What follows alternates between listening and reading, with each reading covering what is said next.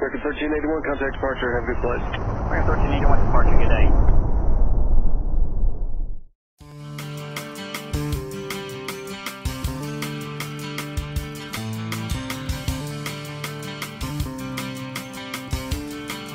Hey, Robert Goyer with Flying Magazine. I'm here with Scott Crenshaw with Next Dimension Aircraft. And Scott, you guys have taken an SR22, a Cirrus SR22, and you've really done some wonderful things with it. Would you tell us a little bit more about what you're doing with it? Yeah, we've taken basically the frame of the SR22. This is an 05 G2, and we fully an 05. How many hours does it have on it? The airframe has 3,500 hours on it. So it's been well used. Well used, but very good shape. We've totally redone the aircraft, really from spinner to tail. Starting at the power plant, we've taken the GAMI spec IO550. It's a newly overhauled engine, and we've added the Tornado Alley turbo normalizing system to that, along with a composite prop up front. And then, so you're essentially doing to this, to the standard normally aspirated engine, what Cirrus does with the engine in order to make it into the turbo. So you've created an SR22 turbo out of a standard SR22. That's exactly correct, yeah. And so we partnered with Tornado Alley Turbo on the power plant. And then on the avionics side, we've partnered with Avidyne, and we've taken the install here and turned the interior into an R9 install. So it was originally the original Integra Avidyne system in here, and it's been converted to the R9, which is Avidyne's latest and greatest. So we've upgraded from R7 to R9 here, so it's fully WAS, dual Adahars R9 install. So when you're saying dual Adahars, that means that the MFD is reversionary, so if you lose the PFD for some reason, the MFD becomes the PFD, and you've still got a full attitude. Keep moving on, yeah. Great. So it's fully redundant. And it's very pretty. I can't believe that you haven't done paint and interior on this. We believe it or not, we did the paint and the interior.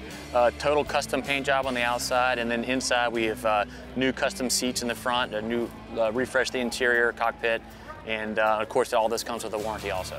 Well, fantastic. It sounds to me like you've got an SR22 that is very comparable to the latest and greatest that Cirrus is offering with their SR22 turbo.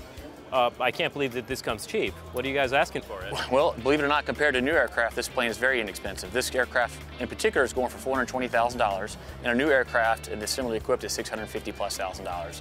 And on the performance side, we think this actually will probably outperform a new Cirrus. It's a little bit lighter, so it's a G2, and also once some new functionality is approved from Tornado Alley Turbo with their World Peace componentry and their density controllers, this is going to be the first aircraft to have it installed, and it'll probably add about 7 additional knots. To an already fast airplane? To an already fast airplane, yes. So can you show me what you've done in the cockpit here, Scott? Absolutely, come on in. Okay, let me go around. So Scott, this is really something. I mean, I have a lot of time in SR22s, and I fly a G3 Turbo right now regularly that has the original Integra cockpit in it, but this is a huge upgrade. I mean, how are your customers responding to this? Very well. The Release 9 from Avidyne is one of the best flight management systems in all of general aviation. It's a very simple functionality to use, and it's a very powerful dual Adahar system, so it has a lot of the redundancy, but it's also the simplicity that Avidyne has been known for.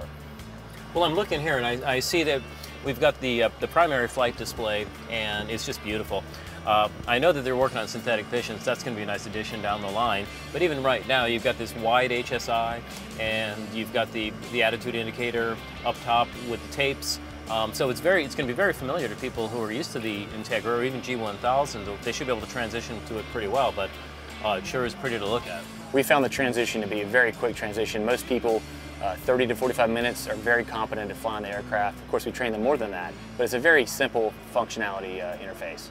And then over in the middle, you've got the multifunction display, and this has Avidyne's patented flight management system in it.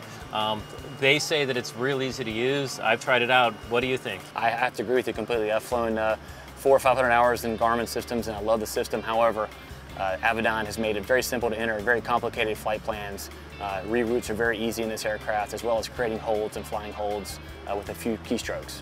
Yeah, and this has the dual Adahars too, so you've got that redundancy built in. So even though there are backup instruments in here, you really have 2 Adahars, 2 air data computers to begin with.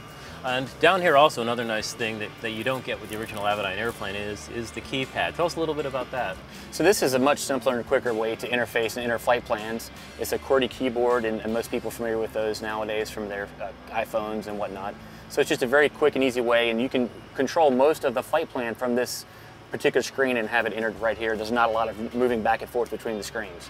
No, and there are a lot of nice features, like if you want to enter a frequency, you don't have to put the 1 in because every one of them has the 1. Right. So it just saves you a keystroke, and it's real clever.